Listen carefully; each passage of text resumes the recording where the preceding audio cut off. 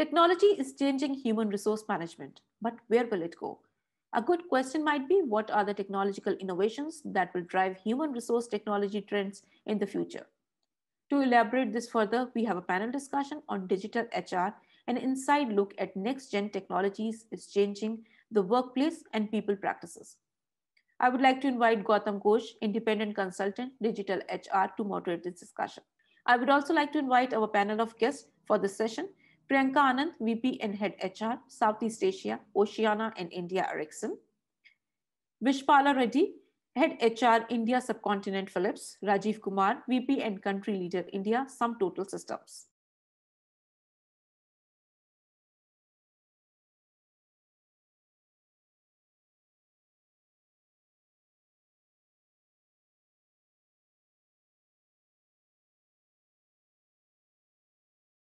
Welcome everybody to a discussion on how digital HR is impacting people practices within the organizations. We have Rajiv, Priyanka and Vishpala with me right now.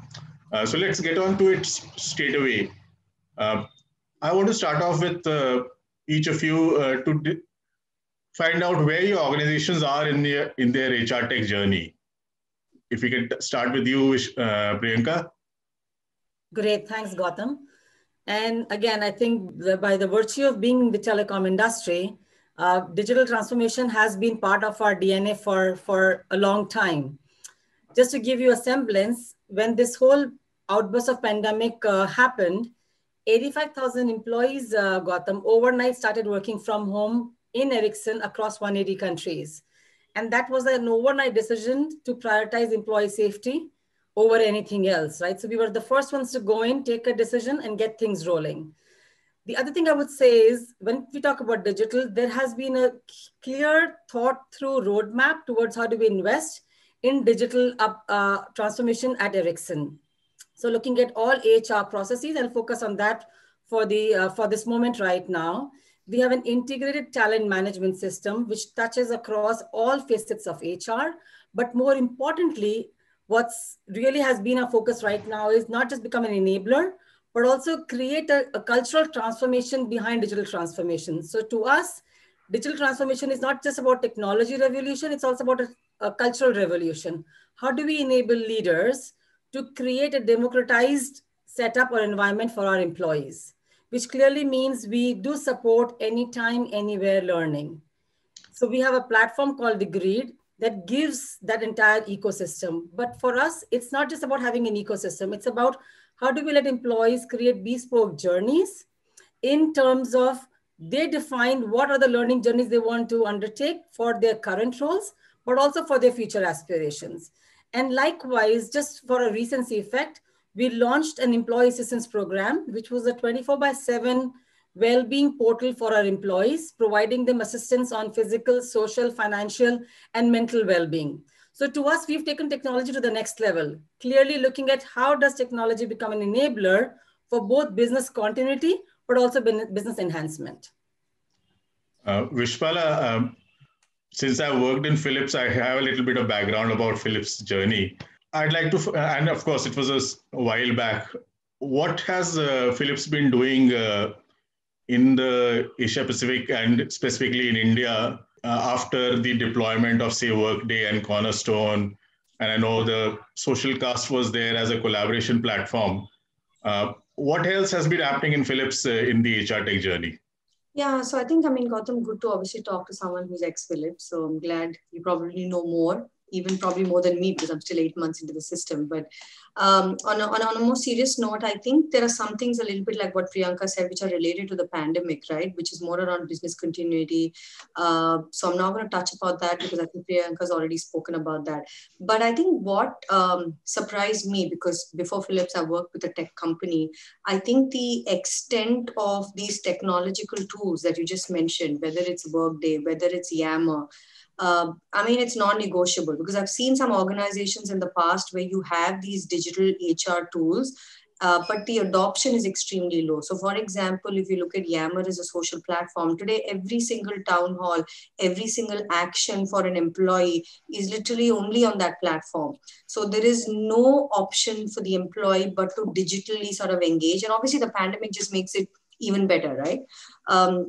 I think the second thing, like Priyanka mentioned, and I think for most HR functions, and I think Philips morphed during the COVID piece, while I think we have a great university or a learning sort of platform, but just the fact that the push to kind of go digital for all curriculums, right? Like key capabilities as well as all curriculums has happened literally in 2020. So I think that was great to see as well. And I think the third piece is just in terms of engagement platforms, which I don't know at your time if it did happen, but the pandemic has pushed every company, and Philips is no different. It's just virtual employee engagement, whether it's the fun stuff, whether it's the serious stuff around mental health, whether it is, like talking to different experts. So I think just engagement has kind of gone virtual. So if you ask me as an HR practitioner, like the three buckets would be business continuity, learning, and engagement. And then you have the tools, right? Your basic tools of how you kind of store data and how employees are probably accessing data, because the whole feedback piece, Gautam, which I don't think probably existed when you were there, this whole using Workday to capture anytime feedback has also been a huge cultural shift. Right. Rajiv, you've been working with different clients, I guess, over the last 1 year of this pandemic. How, which clients have made progress and what has stopped other clients from making progress? If I could get your perspective as a, service provider partner with various HR organizations, learning organizations. Sure. Thank Gautam. So when pandemic hit, right, everybody had a backup plan. So everybody had certain what if models, right? Everything that if something like this happens, we should do this. But I think when the pandemic hit, none of the models worked. The only thing that people were expecting, and I think most of our customers, and we also have almost 1,000 people in India, I think everybody was expecting the employees to be resilient, agile, adaptable. I think so we started working. So today we work with almost 70% of Fortune 500 companies globally. And I think one mantra that possibly worked for us internally and for many of our global customers was an approach, which is about saying that, okay, whether it was yesterday, whether it is today, whether it's going to be tomorrow, content is going to be key. Now, content is not about what you get from Skillsoft, Coursera, plural site. It is about what you need to communicate. What has changed for most of the organization is the context. So it is not about the content which is the king. It is the context which has become the king. So with context becoming the king, it is important for organizations, and that's for some of the large IT services companies like Cognizant, Wipro, TechM, Hexaware in India, actually started building teams, started collaborating with teams and started communicating. And not only did they communicate, they use our platform to actually look at, in its true sense, the Kirkpatrick model, which is about noticing the reaction to whatever that they were communicating, noticing the reaction, noticing the change in behavior. And with all these changes, they were about to bring in new processes, new ways of approaching their customers. Because I think what has changed for HR today is they've become very integral to business. So it's not only about taking care of my internal customers, but also ensuring that they have a better understanding of the business that they serve, which is understanding what the customer wants, what the end customer wants. So I think everything that some of these organizations were able to do using our platform was to make the teams much more communicative, much more agile, much more inclusive in whatever that they were doing. Priyanka, Vishpala, a specific question to you. What did you do to guide your HR business partners, HR functional leaders, COEs, and how did you guide them in making that leap into from real life face-to-face HR to virtual HR engagement? So I think Gautam, good question. And to me, I think what was important was to first recognize that, unless you are taking care of yourself, it's difficult to take care of the people around you. So first things first, establishing a connect with my own team, making them understand that we are around, we're there as a team, and we've got to do a balancing act of taking care of the people that we're responsible for, but also drawing support from the larger team was important as a big message, right? Doing all the right things for our own team that we expected our teams to do for the larger organization, number one. Secondly, when it comes to competence, I don't think there was a big competence shift that was needed to cater to the situation. What was needed was a whole mindset shift, and for me, things that we've invested in has been, looking at every crisis or a challenge with a growth mindset as an opportunity.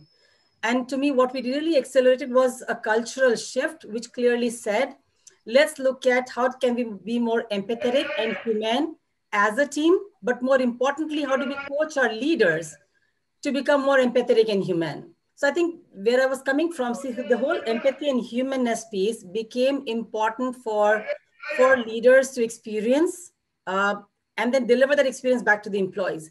Secondly, we also did launch a survey to look at how employees were experiencing this whole period post-COVID, right, or during COVID. And we called it a COVID Pulse survey. And we got feedback from our own people or employees on what they were experiencing. And hence the second thing we did was analyze those trends and look at how people were experiencing a very high degree of stress. And then we went ahead and launched a whole campaign around Speak Up, that don't experience what you're experiencing in isolation, in solitude, but please speak up and talk to us, talk to your managers, talk to your peers, talk to HR. So how my team became a big ambassador of this whole Speak Up culture. We started many forums where people could come, talk, connect. And the third, like I said, it was important to create a safety net for our employees. So we created a platform called Employee Assistance Program that I just spoke about, that created an anytime, anywhere touch point for our people, including the HR organization, Gautam. So long story short, everything together was only focusing on one big culture movement that we were driving. How do we as a team in these tough times come together to collaborate and cooperate in many more firmer manners than ever before? And that in turn ensured that, as a company, we just didn't survive this phase, but we thrived. So if you look at our financial performances, our stock price, we've taken it a notch above than even everybody's expectations, because all this together became an enabler for employees to focus on what they needed to do to keep this organization, which is Ericsson, ahead of the curve. Vishpala, over to you. Yeah, sure. Makes sense, Priyanka. I think, some similarities and maybe a little bit like at least my approach, Gautam. I think for the HR team initially, right, when the pandemic broke, it was, if you ask me, the key skill was to hustle, right, which not necessarily as a function we've always done, right, because irrespective of industry, people had to probably come together. We didn't know the answers. There was a lot that was kind of unveiling. You had to kind of ensure that there was business continuity. But okay, how do I get PPE kits, or like what is the protocol on like COVID in terms of reporting internally? So I just feel like hustle, like it's a overused term, but it was a key skill that I think the HR teams, I would pretty much think across companies would have done, but definitely at Philips, right?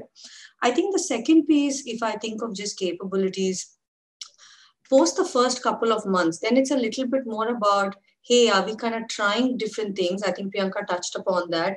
Like just coaching some of our people managers, or, I think the HR team did a fabulous job of ensuring that you ensured that productivity was there. Because at the end of the day, that was a key metric for every organization. You're doing some things new, you're probably testing some things. And for example, in say manufacturing plants, you still had to operate with 25% sort of a workforce. So that means licensing with the government, the state governments. So it was, again, I think a different skill, but it was almost kind of keeping the ship steady. So it went to hustle, it went to this. And if you ask me the last quarter and as we sit right now, it's a little bit more, I think the expectation from the team is, the biggest ask today from the business is, how does return to work look like, right? Because if you're going to go back to the old normal, I do think we're missing an opportunity. So whether we're hearing lots of announcements across the globe about organizations changing their models of work, and Philips is no different, but yet what is that sort of strategy which is unique to the company, right? Like where you kind of still focus on probably innovation, etc. So I would say right now the focus or the key skill is, how are you kind of looking into the future? And the last comment is, Gautam, I do think, and this is my personal reflection, sometimes as a function, it has been a tough year, right? Because there was a lot of eyes on HR. And I think there was a lot of pressure in a different sense, like trying to figure it all. And I think there were moments which at least we've acknowledged to say, like a little bit like what Priyanka said, should we pause, like as a function, like how are we feeling? How are we doing? And I think there's more to be done there. But fortunately, hopefully 2021 is a different year and a better year. And Vishpala, you talked about this, but I want to kind of get Rajiv and Priyanka's, because a lot of work around collaboration. So HR tech is one part, but there's this new evolving part which is called work tech, which essentially is collaboration platforms like Yammer, Socialcast, Social Text, and the others, Microsoft Teams, Zoom also. But some asynchronous, some synchronous, some with text, some with video. How are these tools, and these tools are not necessarily bought by HR. A function like a marketing or a sales function can go ahead and, because there are cloud-based solutions, how does HR keep a track, or what is the protocol of getting people to collaborate without really, there's part of data sensitivity also. So, and specifically, Rajiv, in your organizations, and I know, what's the way that you collaborate? Do you eat your own dog food, or are you using other collaboration software? How does it work for you? Okay, so I think I'll take possibly a pause and talk about something. See, what has changed fundamentally in last 10 months is what would have taken almost a decade to change, right? So we never thought that maybe in an A-class city or a B-class city, people will actually accept digital so much, right? So this would have taken almost a decade for people to behave like this. And now people are behaving with the new technologies. If all goes well, I think we should potentially be seeing a GDP growth of 8% by end of next year. Now there's a business context, and then you actually come back into the organization and say, okay, how do you ensure collaboration, which is with the end role of making your organization digital and to support a digital economy. Yes, we were not using our systems as effectively, and you were right, not many organizations actually do it. But one thing that we started using was our own technology. We said, okay, we have a great learning management system, we have a great performance management system, we have succession planning, and we have, most importantly, a 360-degree feedback mechanism, right? We started using them. And yes, you're right, most of the technologies that are adopted in the organization are generally done by, especially the collaboration tools, are done by either marketing or sales.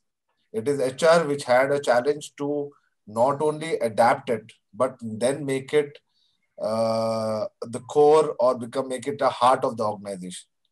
Because we said, okay, 360-degree feedback becomes the core of everything, because there were people who were working from home. Suddenly the pandemic hit and we had people who went to their hometowns. Right. And the things changed because we are also a development organization. We have 800 people. So it was not, so our entire business model changed, which is now we were not working in a local India team, but we had resources available to us across the geographies.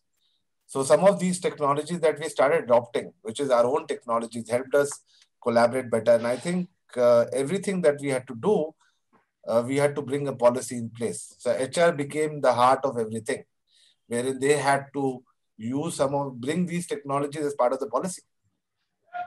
So it was everything. For example, today, if I get into a call, we even ensured that people initially had reservations of not coming on camera. So we sometimes looked at HR business partners to informally communicate and sensitize people that you need to see people when they talk. You need to interact with them. You need to feel them.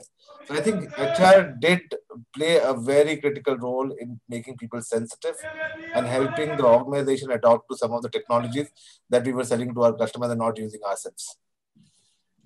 And Gautam, if I can just add like one statement on this, right? I feel like the role that HR plays here, like we are not the technology or the tool experts, right? I mean, you have a technology function in every organization who chooses what tools to adopt and how do you deploy. So I personally feel like that's not our role. Our role is being those change enablers and enabling that adoption of the technology, right? A little bit like what Rajiv said.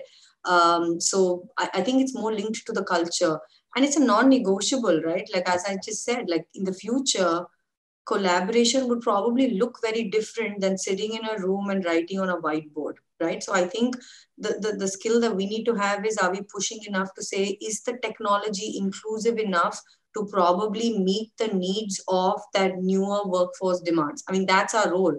But I don't think our role is, okay, let's pick tool A versus tool B and let's deploy it. I don't think that's our role, honestly. Yeah. Right, and I think Gautam, I think both Rajiv and Vishpala have really added a lot of context to your question. The only thing I would say is having invested in technology ecosystem is a given, right? I don't see any organization today would have survived this whole pandemic outburst unless they had a huge investment towards technology in the foundation of how they are operating today. And that became a little bit like a real game changer to make a shift from how we were using the old normal to move towards the new normal. To me, what was important was we had to activate two of our biggest advantages or levers in this whole post-pandemic situation, which was, one was leaders. And what we did very quickly was, while technology was the enablers, we ensured that leaders were coached to become effective virtual leaders, because that's one big shift that we had. Everything was going virtual overnight, and leaders had to become equipped to lead teams virtually, to transition from being just leaders or managers to become coaches, because it's not about here and now. Employees were stressed about, is my career going to come to an end? Is it stalled? Because is it all about what I'm doing? No. How do we make them coaches to look at not just the here and now, but also the future? And the third thing I would say is extremely important. How do we as a culture make it evident to people that it's not about individual success, it's collective success? So to me, tools became the enablers, but the whole culture shift about virtual leaders, virtual coaches, about having collective success, and leaders coached to become empathetic and human, understanding everybody was coming from a different level of reality, being stressed about their safety, well-being, their aging parents, the situation around you, the medical situation was collapsing. So all this required people to take a leapfrog jump into the new normal. And to me, that kind of collaboration and cooperation shift is what we had to make. Investment in technology has always been part of the game-changing strategy, but that was a given. That's how I would see it. Right. What do you think are some of the tools and technologies that you are evaluating to, go forward? We were hearing a lot about artificial intelligence, machine learning, chat bots. Do you think these are just buzzwords as of now, or are you actively using them or evaluating them going forward? Whoever, if anybody is actually using them, do let us know how it is working out. What capabilities in HR are they adding value to? Yeah. Or if not, if you are actively thinking of deploying or evaluating some of them, also do let us know. Gautam, I have a live example to share, right? And this is more within Philips, is that we're actually using an AI-based, and this is an India-only pilot, so it's not a globally rolled out tool. It's an AI-based engagement tool, which is very cool. It's called Amara. It's not a Philips proprietary tool, but which pretty much goes to like traditional employee engagement surveys as you do once a quarter, questions, blah, blah.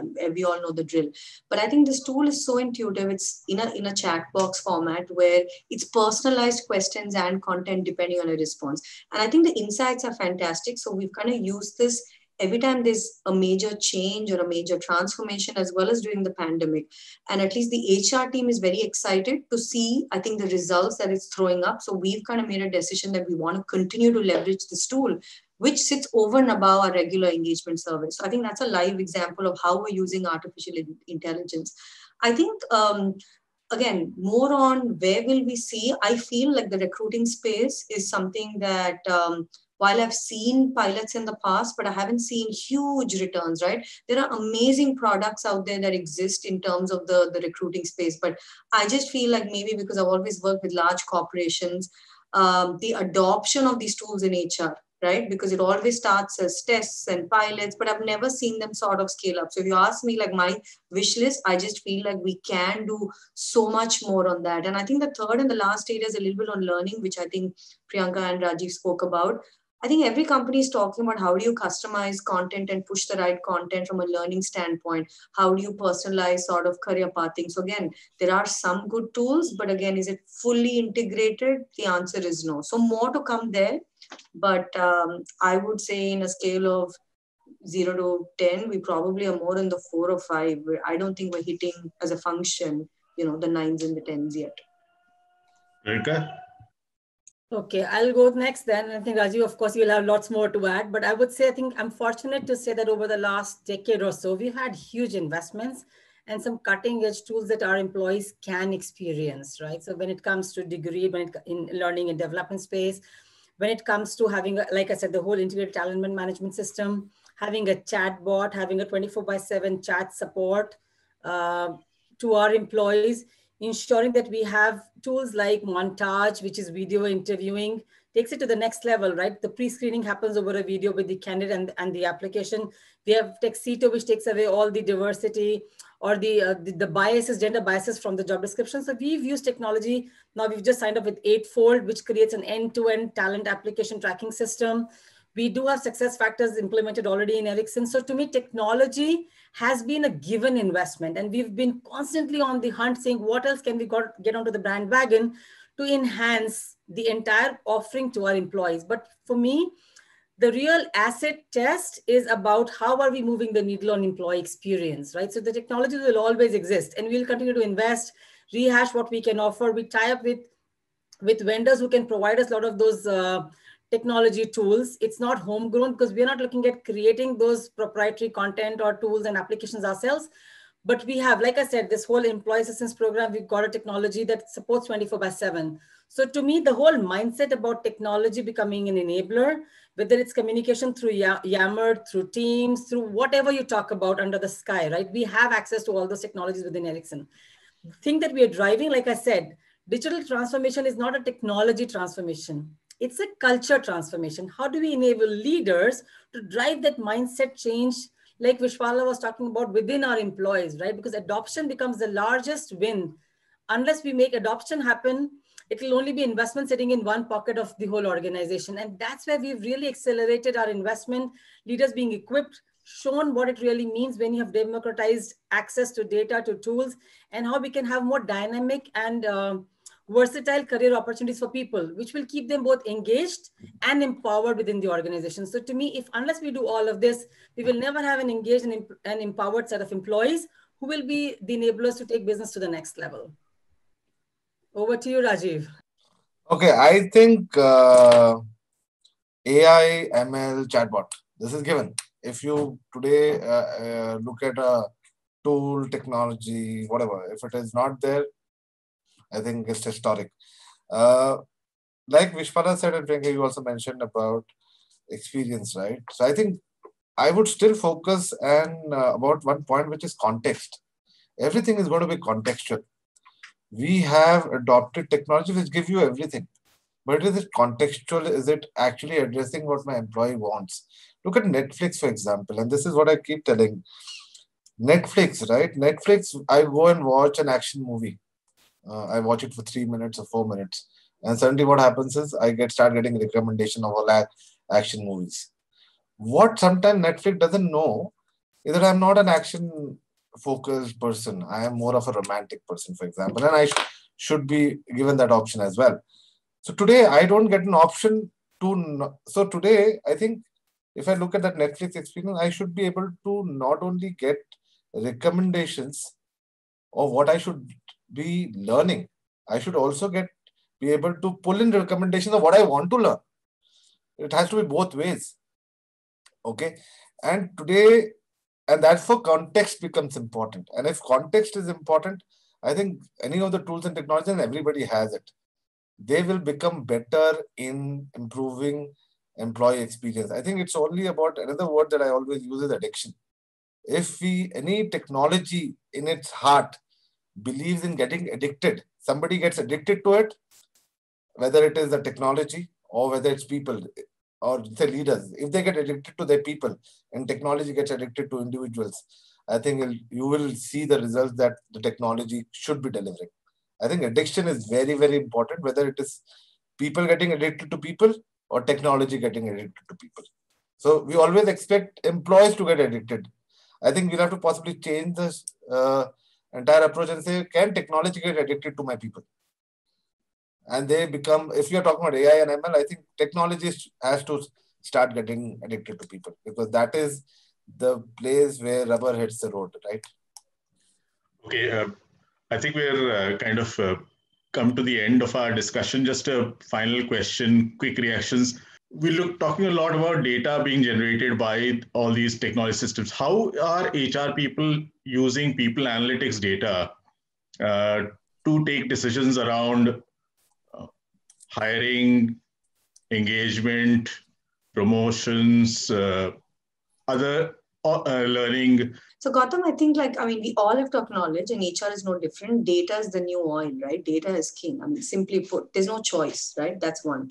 Second is, if you ask me, aspiration, vision, dream, whatever, today, every time you are in a management review, right? Finance has this detailed scorecard where your eyes are kind of going so to even read the number of metrics, right? That's the one extreme.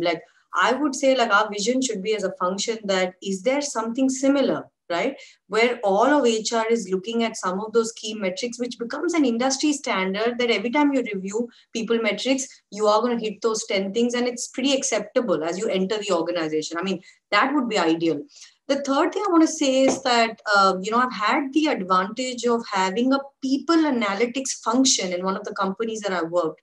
And it's unbelievable what you can do and how it opens up in terms of just insights, in terms of influencing the business. Because again, data just speaks volumes versus I want to do, you should do, I think you should do, right? So I feel like HR, again, my personal belief is doing okay. Can it do more as a function? 100%. And that's, I think, my personal endeavor as a HR leader, to bring data more into the forefront as you influence sort of key people decisions. To me, again, Gautam, maybe, I've got to take a little bit of a breath of relief, because since 2014, we've had a function called workforce planning and analytics at Ericsson. So to me, analytics is the eye of the fish. That's how we run the HR function. That's where we see that we have the muscle power to transform business and become a partner or enablers to how business can accomplish their own visions and their own goals, right? And to me, I think having access to data is a thing of the past, because people have to have access to the data.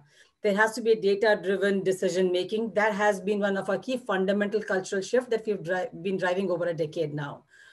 Where I'm now looking forward to, and where we have been treading on that path for some time now, is how do we make a move from being real-time data provider to being more proactive? How do we ensure that managers at a click of a button have access to the data that they need, versus we as HR providing the data to them? So to me, I'm a big sponsor of the word called data democratization, which really means person who needs the data has an access to it at a drop of a hat, right? Or a click of a button.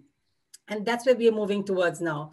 To me, any manager today can track the history of an employee, from their performance ratings to their learning journeys to how their feedback has been, or how they've evolved into their different performance zones. So all the data sits at a drop of a button for a manager, including compensation to ranges to benchmarking. Everything's available in a system for a manager at Ericsson today. Where I'm going to really focus on now is becoming more predictive, getting into more trending. How can we, with that data, start to predict how the future trends, needs will evolve for leaders? How do we make a competence shift? So if I can track the competence investments we've done as a company, what shift are we making? And again, looking at from a whole, so in telecom, of course, you guys will know, from a 2G to 5G evolution happened in just a spread of a decade, right? So if we are reactive in looking at the competence shift being made, we will never be able to win the game. To be ahead of the curve, we've got to look at what competence shifts we need to make today to be ahead of the game of the industrial technology requirements tomorrow. So to me, again, two things: data democratization, looking at more predictive analytics, and ensuring that people are taking fact-based decisions versus gut-based decisions. That's like a given. Otherwise, we haven't succeeded in this space. But again, a lot to do here. On technology, we have invested hugely on Tableau to a lot of other things to be able to get those analytics, like I said, success factors and many other tools. Over to you, Rajiv.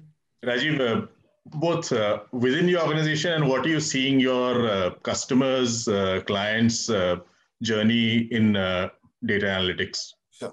So first thing is, so I think HR analytics, I'll first talk about HR analytics, which Vishpala spoke about. See, today when I go and sell my solution to any HR leader or a CEO of an organization, I think one important thing that they started asking, and this is a shift that I have started seeing since the pandemic hit, is where an HR head is talking about return on investment. Why should I invest in your technology? Do I get an ROI? What are the total cost of ownership? And I think HR analytics has, so everything, whether it's learning, whether it's performance, succession, or any other tool, I think HR analytics is the key point on which the decisions are made. And so there's been a huge shift of HR and business both focusing, and more HR focusing on HR analytics. The second point, which Priyanka said, is also something which I've said, been witnessing for the last 1.5 years now, is data democratization. Any initiative, any HR initiative obviously has a buy-in from the top. And poor junior folks, right, they have to anyway adopt it. They don't have an option. I think the roadblock happens at the middle management, where they believe that they will end up doing a lot of more work. Now that they were okay with paper, doing everything on paper, now new technology comes, and that is the place where there is a lot of resistance. I think analytics is something which is the key to making their life better. When they know that they will get this report with a click of the button, they will start accepting and adopting the technology. So I think data democratization, therefore, has a very different spin. Analytics with data democratization can make technologies successful in every organization. And you're seeing a lot of customers doing that. Today, without so first discussion that any customer would do is around analytics. What happens in terms of individual development plans, skills, competencies, succession planning? Do I take care of KPIs, KRAs? That is secondary. First, tell me, what is the power of analytics in your solution? That has been a huge change, especially in the last 1 year when there is a lot of budget pressure on HR as a function. Thank you, everyone. I think we've kind of run out of time. Thank you, Priyanka, Vishpala, Rajiv.